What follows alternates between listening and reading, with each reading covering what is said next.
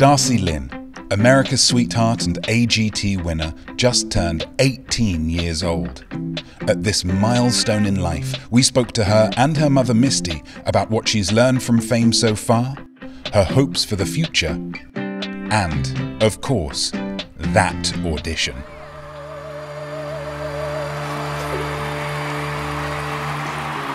Having those people, like those 3,000 people and the judges, just give me a standing ovation and stand up for me and actually celebrate me.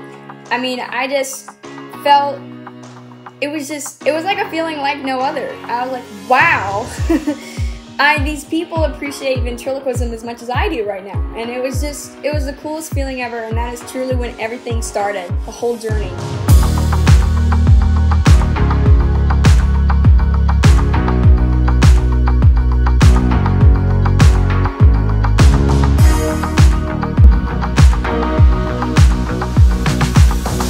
As keen as we all are to know about Darci's future, we have to start this right back at the beginning. I think the earliest my family heard me sing was definitely around 6 years old, 4, 5, 6. I was really little. When I found out Darci could sing when she was a little girl, I looked at my husband and I was like, yes, we have a singer. I took a natural liking to it and started singing around the house, but I would never, you know, the minute I walk out the front door, I wouldn't sing. My sister called me and she says, hey, I'm putting Cameron, that's my niece, in this little pageant, very small town little pageant. Do you think Darci'd like to do it? And I was like, oh, probably not, but I'll ask her. And so she was like, I'll try it. You know, there's a talent portion for these little beauty pageants. And the talent portion came around and I was about to go on and I just completely froze and just broke down into tears. I was bawling. I was like, I am not going on this stage. I refuse. She just was so scared. And I was like, listen, sweetie, we don't have to do it. Let's just watch your cousin. Now let's just sit here and cheer on Cameron. So we sat there and she watched a few girls do their little talent. And then I was like, okay. I told myself, I want to try it. I told my mom, I was like, I want to try it now. So I went out there and I tap danced and sang to Singing in the Rain when I was 6. And then I ended up winning the whole pageant. And I just, at that point, I was like, okay, she can do it. She showed me she can do it. And I think after that, I was like, okay, well, maybe I kind of like this. Maybe this could be fun.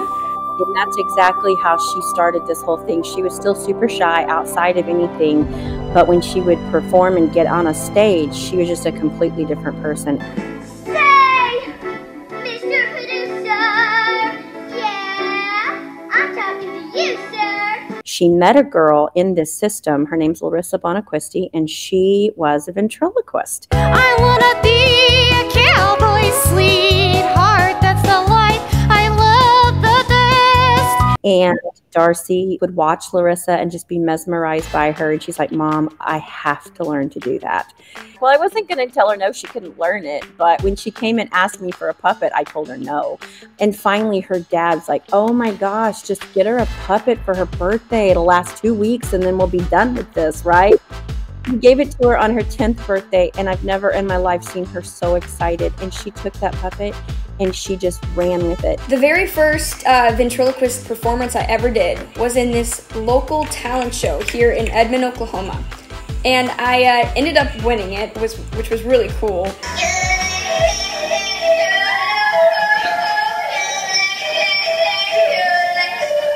That night, there was a couple in the audience. They went to church the next morning and told a friend of theirs who's a professional ventriloquist. Yeah, well, you're ugly. Well, I may be ugly, but at least I'm not drunk. Yeah, the doggy shoulder in the morning. But he did it for like 30 plus years because it was huge way back. And they were like, Gary, you have to see this little girl. She is yodeling with her mouth closed and knowing that he does ventriloquism. And he saw it, contacted my family, and my dad was like, this is fishy, and did his like internet work and as my dad should. And Gary was legit. Gary was like, I want to teach your daughter ventriloquism and, you know, take her under my wing. And he did. I would not have won America's Got Talent without him. Never been way out. There you go, extend, that's it. But with Darci's newfound passion for ventriloquism taking off, another activity had to be given up. So before AGT, I don't think a lot of people know this about me, but I did gymnastics. I was competitive gymnast for over 6 years. And I don't want to brag, but I was actually really good. She was elite gymnast at this point in her life at age 9. And she was in gymnastics 32 hours a week. And that was her thing. I really thought that's what she was going to do with her life. I really did. That was my passion. Singing was just like a hobby on the side, and the beauty pageants that I did.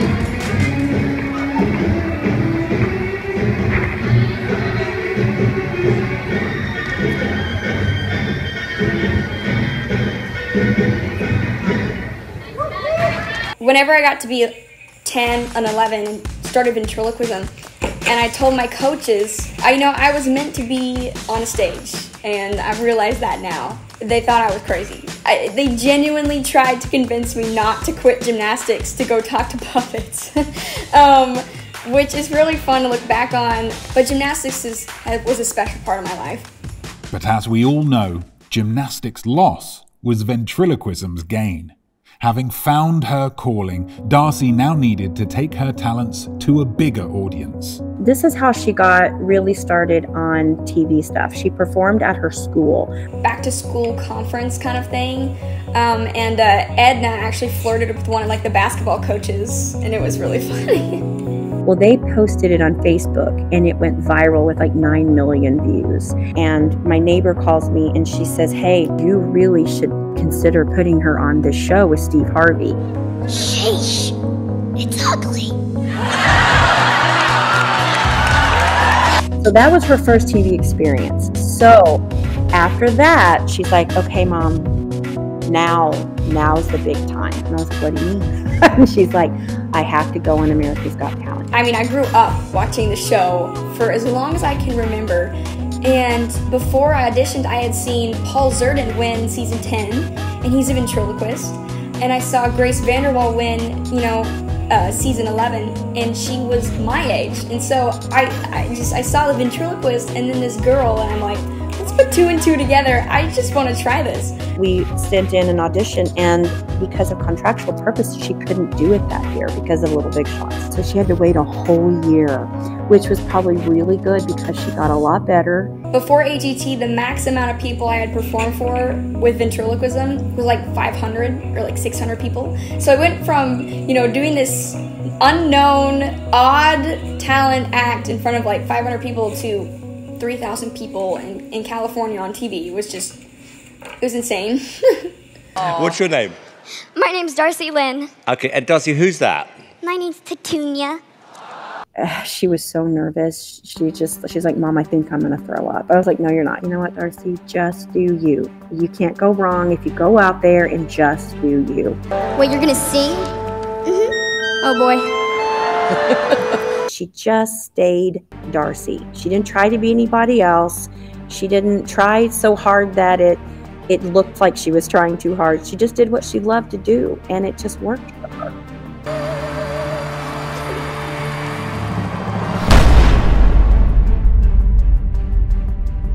We couldn't tell anybody for, I think it was 2.5 months, because that's when it was going to air. And I was so worried about her little brother because he was 9 at the time. And I was like, he's going to tell his best friend and it's over. But he didn't. He kept it a secret. But I'll never forget what my husband said. He said, "Misty, you realize when that episode airs, our lives will never be the same." And I was like, "What do you mean?" And he goes, "The world is going to know our little girl."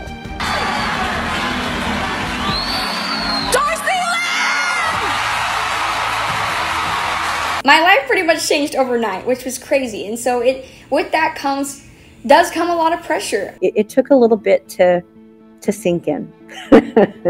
I've struggled a lot these last 5 years with kind of the weight that, wow, all these people know my name. All of these moms and dads, their kids watch me on YouTube, and they watch me on the show, and they come to my shows, and they're like, "Darci," they bring their own puppets, and they're like, "Darci, you inspired me to try this, and you inspired me to try that."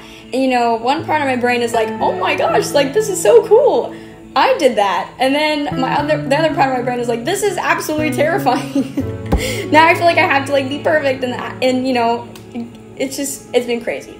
Yes, there are the setbacks, there are the breakdowns, the tiredness of the travel and missing your friends and being away from home. You know, when she first started this, she's like, how long do you think we'll tour, Mom? And I was like, oh my goodness, Darci, I have no idea, but I can't imagine it would be more than a couple years or 3 years, you know, and then now we're on year 5. A lot of, you know, kids my age will ask me, they're like, what's it like being famous?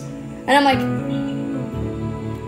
I don't know how to answer it, ever. You know, I don't picture myself like that, and I don't view myself that way. I'm just kind of living my life. The big thing that I think has been a struggle is I've had lots of people or like kids my age just treat me differently. Whether that's like treat me a good differently or treat me a bad differently or just want to be friends with me just because I was on the show. Just things like that have kind of stung. Not giving up childhood, but giving up aspects of my childhood, which was, you know, the normalcy that I did love was going to school for a while, and kind of giving that up as a sacrifice was really hard. But, you know, I didn't go to actual high school. I still do online school, which when, you know, sometimes I think about it and get really sad just because, you know, it's not the end of the world to not have a high school experience, but, you know, some of the best years happen in high school, and I missed out on that. It's had its difficulties, but at the same time, I believe we've navigated it pretty well and have come out pretty good, and she's still just sweet Darci. But I wouldn't go back for the world. I've had an incredible ride, and I'm only 18, and it only gets better from here. Feels like I'm just getting so old, and it's just, I started writing a song about it because it's freaking me out so much. But yeah, it's weird. And with Darci now moving into writing music, not just singing it, the question is, what kind of music will she make? I don't know. That's kind of the big question right now. I'm trying to figure out what my sound is, and I'm honestly just writing what comes out of me naturally, and I still don't know quite what that is. I'm lost in a reverie, so someone wake me up when I'm finally in love, hey! But I have been told that I'm a very old soul because I listen to just a lot of old stuff. I'm a huge fan of 80s hairband rock. But I grew up on 80s rock and 80s music because my parents obviously grew up in the 80s. And so, you know, I love to cover, let's see, Bon Jovi, AC/DC, Poison. I love rock, so, but I don't think a lot of people know that about me. So what does the future look like for Darci Lynne? As she enters adulthood, will she ditch the puppets for more traditional singing? As I'm getting older, you know, my passions are shifting a little bit, but ventriloquism is always going to be like a huge part of my life, and I can't change that, and I don't want to change that. But you know, I've become super passionate about writing music and singing solo with my mouth open. But that is something I do want, is a solo singing career for sure. When she came to us about ventriloquism, we were like, no, you're a gymnast. What are you talking about? This is your road to the rest of your life, to fame or whatever. Now she's coming to us, she's like, okay, I'm ready to sing and songwrite. And so how can I not support her? I mean, she's proven herself over and over again that when she puts her mind to it and hard work and passion, she'll do it. She will be successful in something. I just feel like it's in her.